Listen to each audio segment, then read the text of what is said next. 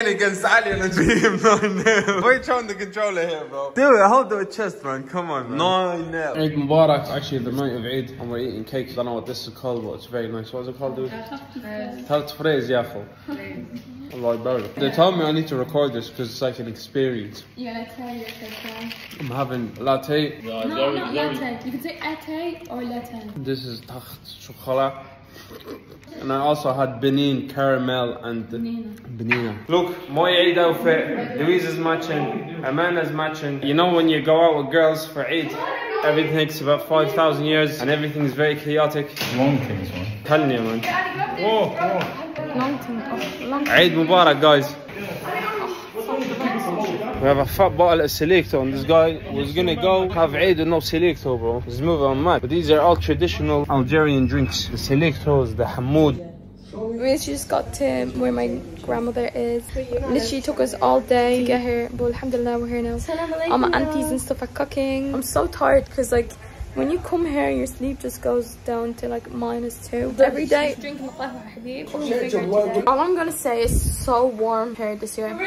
We're going to India next week. Cleaning up all the mess and I just smashed glass by accident because the abaya like kind of caught it and I was like oops. They sent me on a mission this morning to go get water. Shout out to Turkey, bro. You can just order the water to the house. You don't have to think about walking 5-10 minutes with water. I literally told him to grab this and he has a man and he said grab both. Like he's not the man or something. The princess, like I'm joking. Obviously he has to carry the goods. It's the second day of Eid and I really don't know where I should bring this guy. Everything's closed and I'm not very good at being tour guide. I'm gonna figure it out. So I still need to bring him to Qasba. I need to bring him to the Alder Center. He's ringing somewhere but it's closed. So maybe we're just going to walk and find something on our walk. What we were told yesterday's panel was a lot of shop owners and stuff like that in Algiers are actually not from Algiers. So they obviously all go back home. So that's the reason for a lot of the places being closed on Eid. Bro, supermarket is closed. This is the second day of Eid and the supermarket is closed. They just expected all of us to starve, man. Now we're going out to get ourselves something to eat. And we don't even know if this restaurant's open. Yeah, Ahmed was meant to go to the gym today and he went up and it was closed. Yeah, I went to the gym because I called them and they said, oh yeah, we'll open on Eid day 4 p.m. till 10 and then the next day we'll open normal hours. And then I went up and it was closed. I was disappointed, man. Anyways, I was just thinking here in Algeria they build with the wrong thing. Like there's so much tab, dust, residue of like dust and whatever. Because obviously Algiers is built in the desert. So it's just sticks everywhere. We're literally walking down the center, yeah. Every single shop is closed. We're probably not even gonna find anywhere. Obviously there's a shop up there, but it's just like a load of men in the shop. It's like one of them ones, but maybe we'll find one. The whole menu's in French. Man don't speak French. Supreme de poulet. Which means supreme chicken. Poulet farci ox epinduros. Oh, said you were gonna just get a burger, but don't you want to just... I wasn't gonna get a burger, I was gonna get a supreme de poulet. Oh, you copying off? Yeah, but what's this Algerian taco thing? Pick your filling and then you pick your size. Cool, I'm gonna get an extra large poulet marinade. Yeah, and I'm gonna get Algerian sauce. Apparently this is an Algerian taco. Oh. Yeah, it's only nice though. It tastes like a taco losing me. My guy's literally doing dives in a fountain. What are you saying, bro? In Algeria, they don't have a McDonald's. They have a McCool. And it says, I'm loving eat.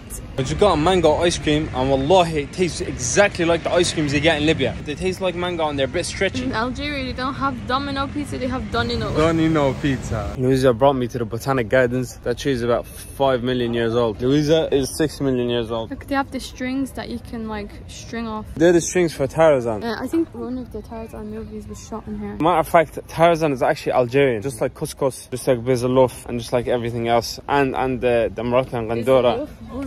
Third day of Eid and we are in the Jardin DC. We're in the Botanical Gardens of Algeria. Oh my god, we already spoke about this. Well, you know what I'm after finding out about that tree there? The reason it's like that is because the branches actually have roots. The branches start growing, and then they go into the ground. So then they grow like that. You know Algeria has snakes. The only snake Algeria has is you. I woke up with a spot on my face. Let's get ice creams or something. If they have creponi, you need to try creponi. It's like a lemon. Oh, I know it. Ice No, cream. I had it from before in Spain. The ice cream. Oh yeah, you did. No, but that was like a frozen drink.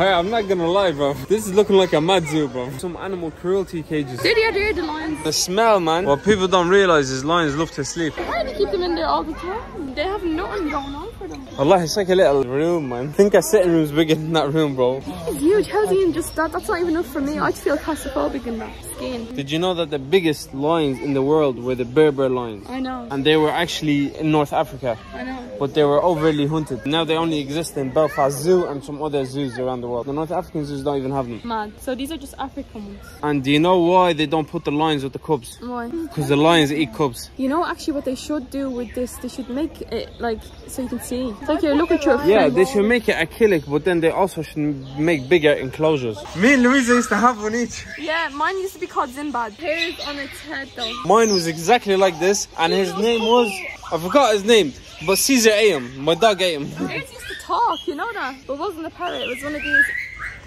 I'm sorry, there's monkeys here, yeah? And how could you tell me that me, a human, was once a monkey, bro? Concept of evolution is just waffle, man. Oh, he got out! A monkey got out! A monkey got out! A monkey got out! Bro, they're smart, bro. These are smart, bro. What? This guy's living his best life, fam. You just take him home. Yeah, I swear, actually, 2 babies, why not? Got back in. He's back for his food and all, he doesn't care, like chill here. Look, he's not meant to be there with them. Look, he's coming up to him. Look, Oh, what? he's running away. Look. They're coming to get him. God, because they're not the same. Oh, he's shitting it. He's scared. He needs to get away. He's out. He's after running away. He's crazy. Fella, man, this guy is actually funny, bro. He ran in, terrorized them, and then jumped back out. Nadia, I dare you to give me a hand. No, I'll give it, but I won't touch him. They're like real hands. Yeah, they're like real hands. We're getting avocados given to us. That guy's in the tree right now, pulling down avocados, and he's getting us aloe vera for face masks and stuff. He's actually doing the maddest things ever. This guy looked after us, man. We have like 15 kilos of avocados, 5 kilos of aloe vera that we're gonna take home now. And he said to us, come back on Tuesday. All because I told them I'm Libyan. They have a whole metro system, but they don't even have a lift in it. I'm here walking up with a pram. We couldn't find anywhere open to eat. So we're just going standard pizza carry. Everywhere's literally closed, man. We're in here in like, you know, them like corner shop food places. Because obviously it's to her day of Eid and they're closed and everything. She goes because they only have like certain amounts of whatever, and it's just like, you know, one of them in the sticks shops. We're just having some real shabab, some lubia. They call it lubia, yeah, lubia. Not always fancy. Sometimes one fancy. I'm waiting outside the mosque where Ahmed, he went in to pray Maghrib. He just texted me saying that his runners were robbed. That's so bad. Like, imagine in the mosque your stuff get robbed. Alhamdulillah, found my runners. Someone was using them in the toilet. But Louisa said that they could have taken it while the prayer was happening, went and prayed, hid them, so then they can come back after the prayer and rob them. But Allahu A'lam, you know, found them in the toilet anyways, and I didn't put them near the toilet. But this happens everywhere, to be honest. I ate somewhere mad. The soup had chicken neck in it. A part of the chicken that I don't eat.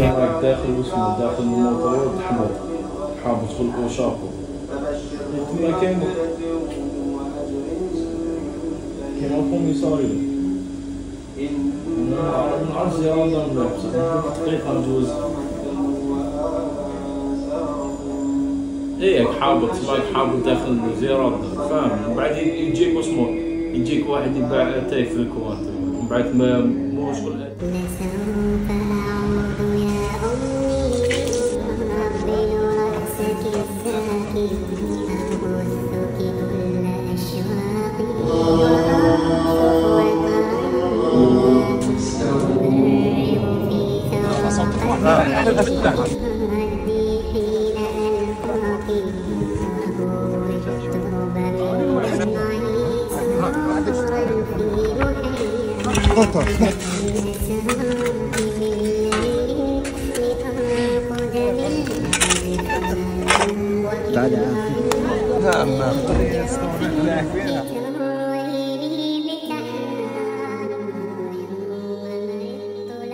Welcome to Algeria, folks. I'm just on the back of a truck. I'm just at the Baladia. the government office, and I'm gonna go down to the solicitors. We have some paperwork that we need to sort out for our marriage, because we're trying to register our marriage here in Algeria. But inshallah, I think it's gonna be an easy peasy job in an area that has beaches. But Louisa doesn't have a bikini, so now we went on a mad detour to try to get Louisa a bikini, and we just couldn't find them. And the bikinis that they did have are mad like tight bikinis. They're no good.